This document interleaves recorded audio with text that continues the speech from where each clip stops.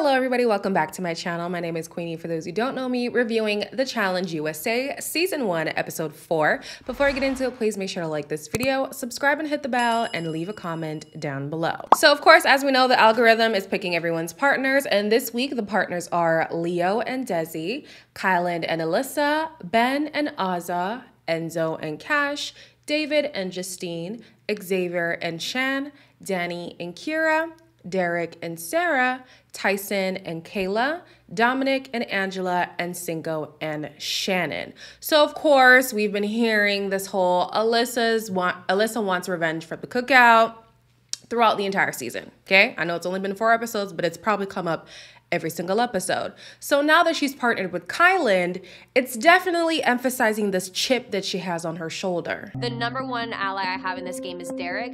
Me and Derek were pawns in Xavier in the Cookouts game. We really want them to know what that feels like. Because of how they treated her, she perceives that you backstab me in Big Brother, I backstab you in the challenge.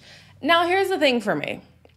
I understand what she's saying, but I'm just like, at some point, everybody was going to turn their back on you. I understand she believed Xavier was her #1, and she believes, like, if the cookout was a thing that you really were fighting for, why didn't you, like, let me know, keep me in the loop?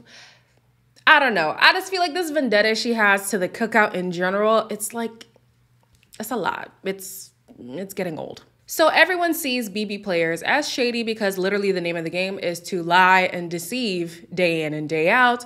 Another person who they find kind of shady is Shan. And even though she also finds BB shady, she's secure with Xavier. You're the best insurance policy that I have. And I'm probably the best insurance policy that you have at this moment. Big Brother people won't go for the Big Brother people, and the Survivor people won't go for the Survivor people, like if they're matched up. So I'm like, this is good insurance. I'm like, yay.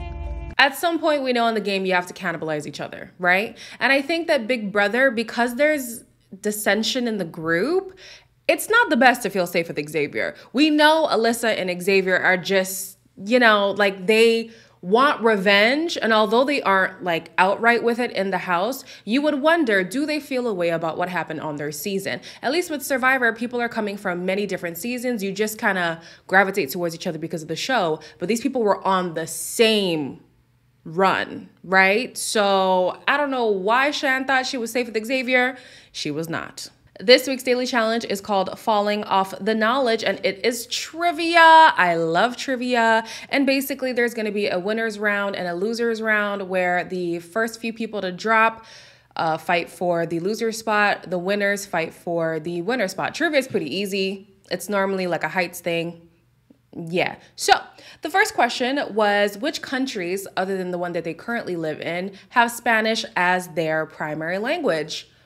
Why would anyone say Brazil? Brazil. Nope. Nope. That is incorrect. Danny, that was no bueno. Look over again and they're gone and you just hear the roll. Oh, hell no. I'm not the sharpest crayon in the box. I'm aware of that, but everybody knows in Brazil they speak Portuguese. Come on. So anyways, Danny's the first to drop with his partner, so they are the first in the losers bracket.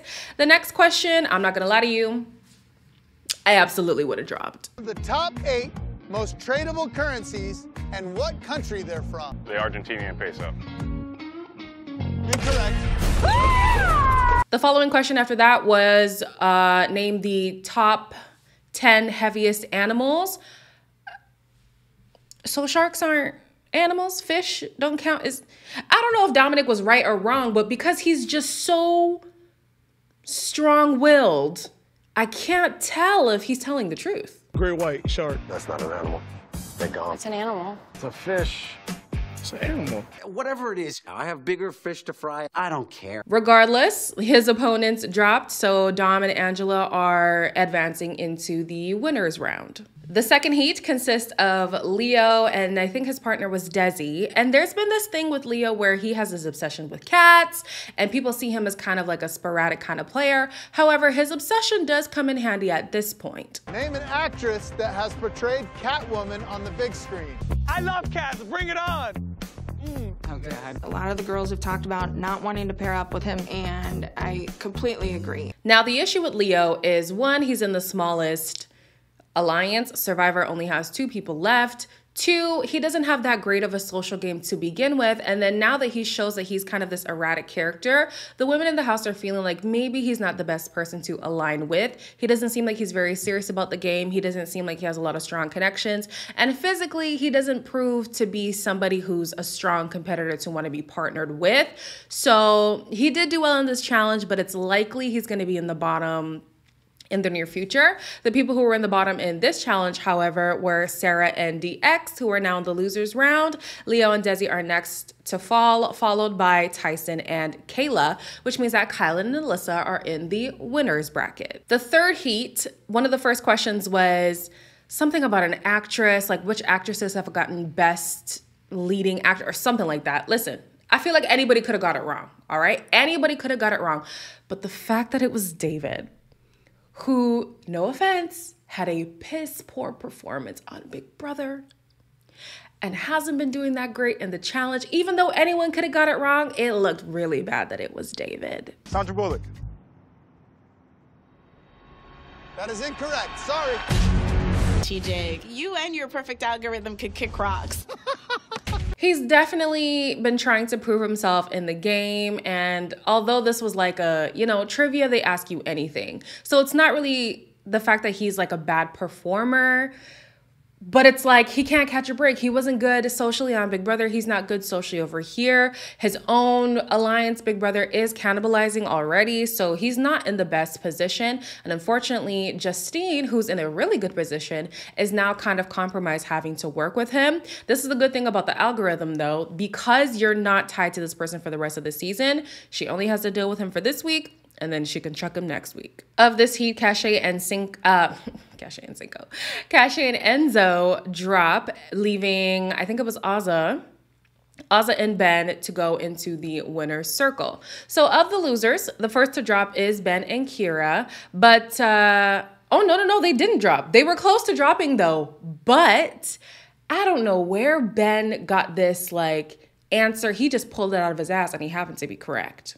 Name an NHL team that has won hockey's Stanley Cup. I don't know shit about hockey. Damn, what's the Pittsburgh team? Pittsburgh. Penguins. You said Penguins? Fuck, I don't know. That's correct.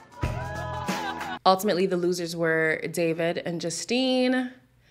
Poor Justine. Thank God for the algorithm, but poor Justine and poor anybody who has to work with David. Now, the thing is, you almost want to take the shot when it's a good time to take it. And I feel like even if they didn't go into the bottom, it would have been a good strategic choice to gun for Justine and David. David is somebody you don't want to be partnered with. Justine has a bank that you can steal. Because in the future, if your alliance member is partnered up with David, you're going to have to risk that number in order to not have to deal with David in the long run. It's a tough one, this algorithm, man. It really shakes up the game a lot. Of the winners, Azah and Ben dropped first, but of course they're in the winners bracket, so it doesn't matter. Angela and Dom dropped next, which means that Kylan and Alyssa win, making this Alyssa's first win and Kylan's second. Now, before deliberation, Xavier is really feeling tense because the BB team isn't as tight as they seem to present. I came into this game expecting anyone from Big Brother looking and ready to take a shot at me if it presented itself. If you guys want to throw me into elimination because of Big Brother, that's perfectly fine. If I come back, I'm coming for both y'all asses, just know that. If this is the move that she's feeling we should make right now, it's hard for me not to consider this. I know they like to say Big Brother is a family. They like to present themselves as a really tight-knit group of people, but that Cookout Alliance really did tarnish a lot of relationships, and some people were able to mend outside the house, but people like Alyssa and DX still have that little chip on their shoulder. Luckily for Xavier, the other people on the chopping block are Cinco and Shannon. However, they're looking at Shan and Xavier, and BB is cannibalizing. Shan is known as a sneaky player. It's looking like that might be the route to go. I personally do not want to go up against Cinco, so... As far as Xavier and Shan, How do you guys feel? I don't know if it's a ruse because X is big brother. I know that they're strong. I personally would be open to that one. Now you have Tyson and Angela who are thrilled because, again, even though Angela's BB ain't really rocking with each other at this point. Tyson is like, those are numbers that are not on my side anyways. I'm glad that you're doing my job for me. Are you guys playing for me? What is happening here? I am supportive of whatever you guys want to do. Throw it all on Shan. Make her freak out, and then X just feels like he was partnered with the bad apple. They can get blood on their hands, and the rest of the house is going to see them as wild cards. Now, do I think it's a good gameplay to get rid of Xavier now? No. I think he's a good shield to hold on to in the future, and I think Cinco and Shannon would have been a better choice to put up for elimination, especially because Shannon has proved to be resilient, even though the first day or two she didn't want to be here. Cinco, he's going to be a powerhouse, especially if he's partnered with a really strong girl. Xavier was a number at this point for Colin and Alyssa. Don't think that was the best option. And when they got to elimination, they saw that it was a puzzle. And even though they knew sending him in was probably going to guarantee him the win, they did it anyways. I'm shaking my head no because this is X's forte. If he's scared, should I be scared? Do I do it? Do I go with it? I don't know. Alyssa, you put Xavier in there? Bruh! Yo, the tea is hot! So this week's elimination is called Smash In Puzzle Out, where you break the glass to retrieve puzzle pieces and you solve it. If the colored panes of glass are hit, there is a time penalty. Out the gate, Xavier's gameplay is, listen, I'm really good at puzzles. I have a good partner with me. Let's just bash through all the glass and just take the penalty. At the end of it, I think him and Shan had a 50-second penalty while Justine and David had a 10-second penalty. If you ask me, I feel like it was pretty close. Like, they weren't too far behind, especially considering the time delay that they had to work with. But ultimately, Justine and David did pull it out the bag. Good for David because he needed a win. Now, granted, I don't feel like this is the best representation of like, okay, now he's redeemed himself, but at least it works in his favor to be like, okay, he's not just dead weight on your shoulders. Xavier and Shannon are eliminated. Time will tell whether or not this was a good game decision for Big Brother, but I do think that they got rid of him prematurely. I feel like it's going to bite them in the ass in the future, but we'll see. We'll see as the season goes on. As always, please make sure to like, comment, share, and subscribe, and I'll see you guys in the next one.